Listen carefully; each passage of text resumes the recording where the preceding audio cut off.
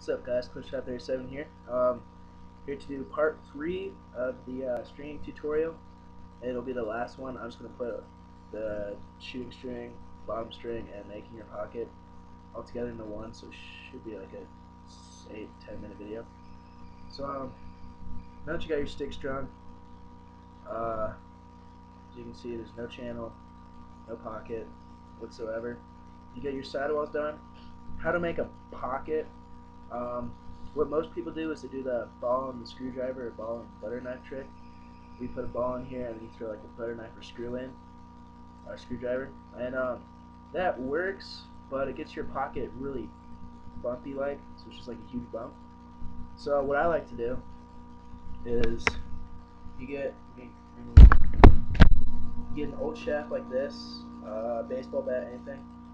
You take it and you just push on the stick everywhere, you know, the top, middle, and bottom, until you want, well, you don't want to keep doing it for a long time because then your pocket will become way too deep. Also use the butt end of the shaft, not the sharp part, because that'll end up cutting your mesh if you push hard enough. So you do that, and then that will help you form your pocket. See, channel. It's a better pocket. It still looks crappy. Just gotta work with it. Now, for the shooting strings, what you'll need, shooting strings. Many different ways you can do it. There's nylon shooting strings, straights, and U's, V's, whatever you want to call it. So, for 2 and a U, which is what is usually on sticks, beginner sticks, whatever, you go 1, 2, and you usually start on the 3rd diamond down, going diagonal, not straight down. So you got your top one, next one, this one. That's usually where you put it. After stringing for a while, you can try different stuff. So what I like to do is I like to put a nylon in my sticks. A nylon straight and U usually. Every now and then I'll change it up. My clutch right now is a nylon and 2 U's. So I get my nylon, and I usually go 4 diamonds down. This helps with whip and hold, and it helps put the pocket lower for attackmen cradling one-handed. So you go 1, 2, 4th one. So for the nylon, it's simple weaving task, really. So you go like this.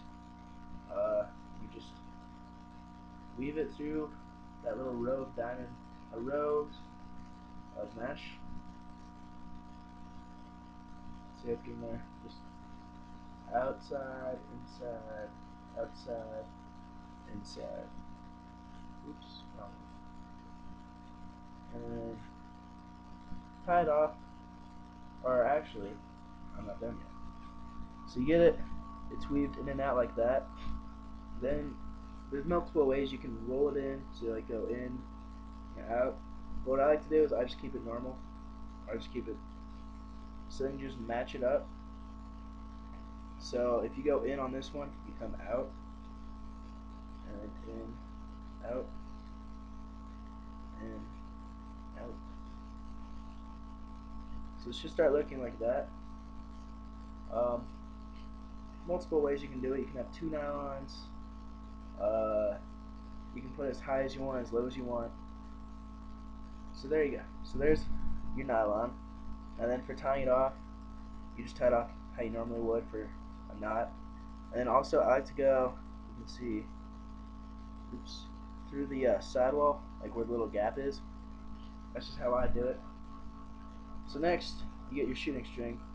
Do the exact same thing. You skip a row diamond, and you go down to the next one. It's just how normal people, or like how it normally comes strung. Nothing too fancy yet. I'll do some fancy videos later on of like ways to get better hold, more whip, and whatnot. So you just go in and out, and you weave it, pull it, and then also when you put these in, you want them to almost be even with each other. This one's a little longer. doesn't really make a difference if one's long when you put it in. My friend keeps saying that's what she said. But yeah, just keep going in and out until you get it to where it's skipped. Then what I do is I push it through the little gap in the sidewall. Sometimes it takes some time depending on how tight you do it. So you get it. It's all weaved in and out. It's hard to see. Then you take the other side and you finish it up. Some sticks you'll get, like a beginner stick, if you would. They come with barreled or rolled shooting strings, which is what they call it. It's all personal preference of which one you want to do. And then you can have 3 straight, which is just 3 across the top, 2 in a U, 3 in a U, 4 in a U, or 4 in a really tight B. That's what one of my friends has. It has a lot of width, a lot of hold. It's crazy. So you get it, pull it through.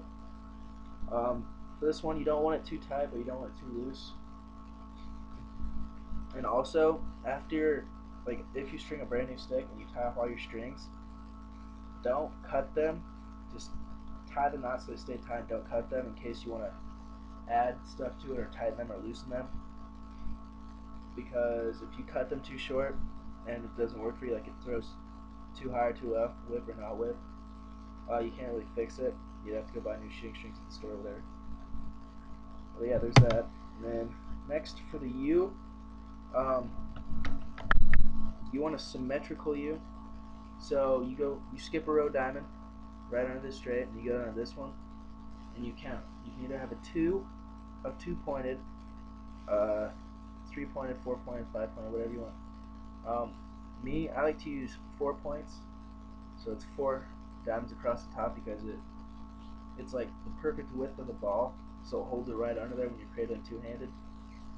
But depending on how you string your mesh, you're either going to have 3 or 4, or 2 and 1, or whatever. So you count the 4, and you follow it down. So I got 1, 2, 3, 4. Follow the corner one down to the head, diagonal. Put it through. Then measure so it's about even. You want the first one you don't want as long as the second one because the second one's going and wrapping around all of them. So you just pull it through.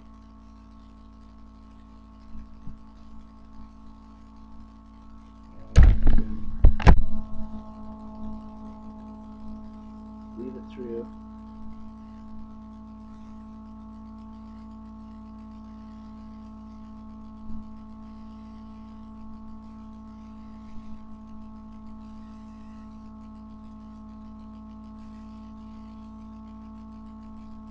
Sorry, anyway, I am bad at making videos and shit. So you get it like that.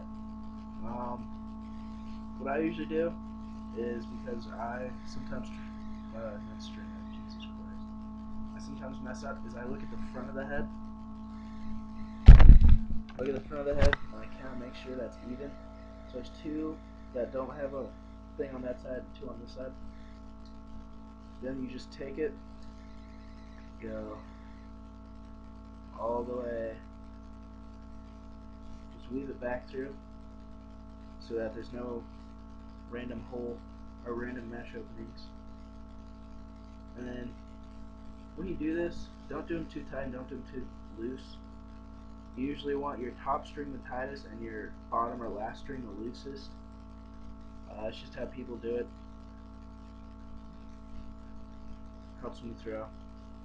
Sorry for it coming out. Yeah, so just keep weaving in and out. I turn the head to make sure that's coming out nice. Then for the U's, I don't tie the U's right after I'm done throwing them in. Because after I do this, I look at it and I make sure that's how I want it strung. It's like this. Then I take the shaft again and I just work with this more. And so there's how you do the shooting strings and how you get a nice pocket. You can use a baseball bat, butt end of a lacrosse shaft, pretty much use whatever. There is where your pocket should be if you want it. That's usually where I put mine. Now it's kind of sloppy right now because it's not tied. So yeah, there's a third and final part of stream tutorial. If you want something specific explained, or you want to see something like an interlocking saddle which helps you stay tight, send me a message or comment on this video.